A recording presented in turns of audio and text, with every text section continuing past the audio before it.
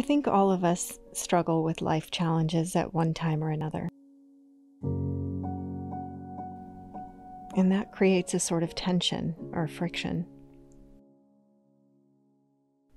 It's that energy, I think, that fuels my work. It connects us all. But to me, what's interesting is that we often only judge people by the face value of what we see.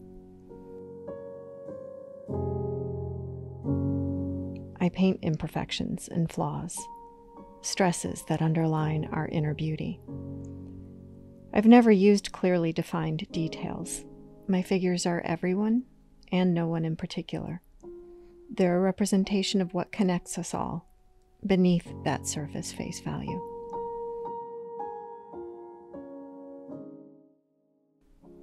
I take a fluid and meditative approach with my work. I try to understand how life's experiences make us who we are, physically and emotionally. I try to break through mental barriers and embrace a connection with my soul, and attempt to convey that truth in everything I do.